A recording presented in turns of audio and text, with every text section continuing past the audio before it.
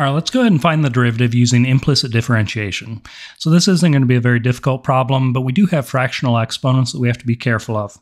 So as we get going on this, we're going to take the derivative of each term individually as we normally would. So the first one, we have x to the 2/5 power. We're going to bring the 2/5 down. And we have our x. Now we need to reduce that exponent by 1. So a little bit of side work here. Let's think to ourselves, we have 2/5 minus 1, but we're going to rewrite this so it's 5/5. Right, remembering that we want to subtract 1, but keeping a common denominator is a good idea. So we're going to get negative 3/5 for our new exponent. All right, that's negative 3/5 in our exponent. Now we could put a dx with this because our variable was x, but dx over dx makes 1, so we don't really need to include that. Next, let's move on to the next term. We have our y to the 2/5. Very similar. We're going to bring the 2/5 down. We're going to reduce the exponent by 1, so that exact same thought process, 2/5 minus 5/5 makes negative 3/5. This time we will go ahead and include a dy dx with this problem, right? Because our variable is y, we're differentiating with respect to x. On the right-hand side, the derivative of a constant is going to be 0.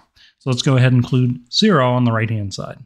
Now we could do all of this leaving our negative exponents. I'm going to choose to go ahead and rewrite these as we go. I can say this is 2/5. I'm going to go ahead and rewrite that x to the negative 3/5. We can move it down to the denominator. Think of it as x to the positive 3/5. Same thing over here. And this is kind of optional. We can say y to the positive 3/5. But we are still going to have the dy dx over here. The 0 over on the right-hand side. Now, a little bit of rearranging. Remember, the end goal here is get dy dx on one side by itself. So the next thing I'm going to do is move the term that has the x. So I'm going to keep the 2/5 y to the 3/5 dy dx on the left-hand side. And I'm going to go ahead and subtract the 2/5 x to the positive 3/5. That's going to move over to the right-hand side by subtracting it over. And what remains is we still need to isolate the dy dx. Well, it's connected with multiplication right now, but to eliminate this, I'm going to go ahead and first think about getting rid of our fraction. We're going to have to multiply both sides by 5 and by y raised to the 3/5. All right. And doing it on the right-hand side, we're going to be multiplying by 5, y to the 3/5 power.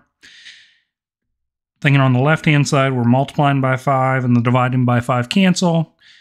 Multiplying by y to the 3/5, dividing by y to the 3/5. These are like inverse operations. They're going to make a 1. And then we also still need to get rid of that 2. Let's go ahead and divide by 2. And divide by 2 on this side. The dividing by 2 will cancel out this. 2/2 is going to make a 1. That's going to isolate the dy dx on the left-hand side. Let's think about what we end up with on the right-hand side. Well, we have a 2 in the numerator, 2 in the denominator. So those are gone, right? 2/2 makes 1. We have 5 in the numerator, 5 in the denominator. 5/5 makes 1. So what remains? Well, we have a negative from out in front. We have a y to the positive 3/5 in the numerator. And we have an x to the positive 3/5 in the denominator.